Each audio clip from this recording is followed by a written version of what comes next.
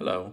In this video, we will talk about how we can take the existing Blink application that we wrote in the previous video and modify it so that it can do more than one thing at once, a concept that is called concurrency.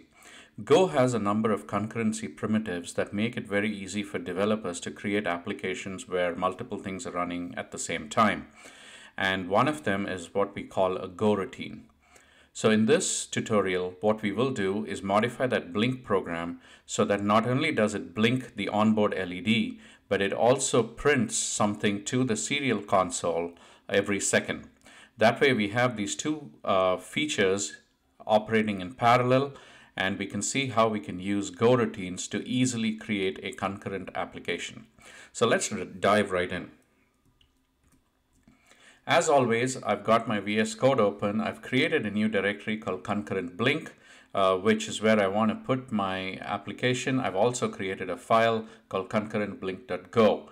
And what I'm going to do to make life easy is literally just copy paste the blink program from the previous tutorial, copy paste that in here, and then we can start to modify things.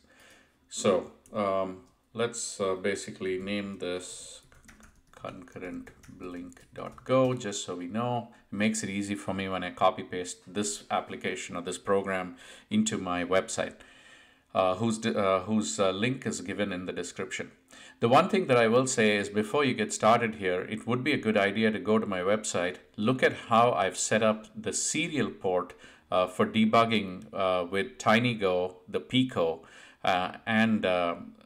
with TinyGo and Pico, because you're going to need to use the serial port in order to do debugging. One of the issues, or maybe one of the quirks of TinyGo on the Raspberry Pi Pico, is that you cannot use the USB port as a serial monitor. You actually have to hook up the UART on the Pico to a USB to UART cable in order to be able to debug on the serial port.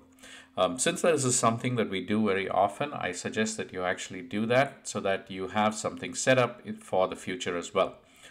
Okay, so we've basically created the basic blink program here. Nothing's changed between what we've done now and what we did earlier. But now let's start making some changes. The first thing I want to do is I want to create a function that prints hello to the serial port every second. So let's do that, right? Let's create a function called print hello. It takes no parameters. And what we'll do is just like we do in the case of the blink program, we'll just set up an infinite loop in here with a timer and something that prints hello. So let's just print line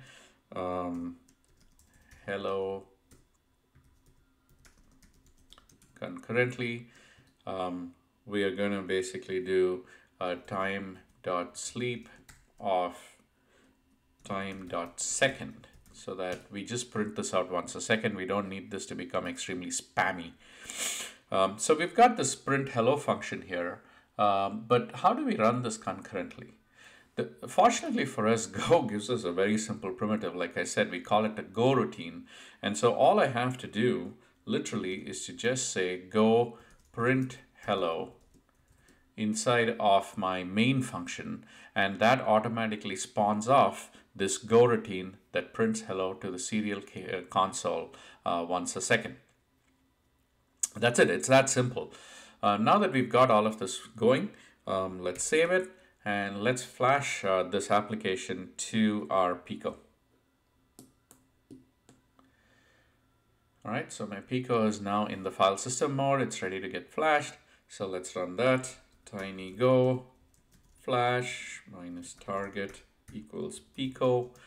And we'll call this concurrentblink.go. Let's get this out of the way. And then once we do this, I'm actually going to take you to the serial monitor here inside of Visual Studio Code, as well as to the iPhone to or to my camera to show you the blink program running as well. So let's do that. Okay, so we'll run the flash program. Okay, so everything's flashed to my Pi, to my Pico. So I'm going to now open the serial monitor, and you'll notice there's actually a device called tty.usb serial-0001. That's what we're going to monitor.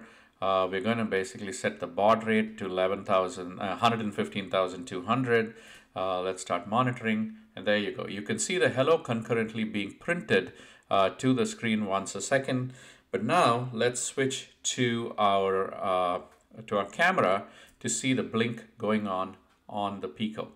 So now what we're doing is literally we're blinking something on the we're blinking the onboard LED twice a second, while we're also printing the hello world to the serial console concurrently. So a very simple program that illustrates some of the concurrency primitives inside of Go and TinyGo in particular that make it very easy for us to write embedded programs as well. That's all I have for this video. Really short, really sweet. Hope that it illustrates a very simple concept. And before we go, what I want to talk to you about is what I'm going to do in the next video, where we'll actually talk about external outputs and inputs, and we'll also talk about how we handle interrupts within the context of TinyGo. So I hope you had a good tutorial, and I will put some links to an article about this which is written on my website in the description below. And please, please, please like this video. Please subscribe. I would love to build up a small audience that actually has some interest in TinyGo and in the Raspberry Pi Pico. Thank you very much.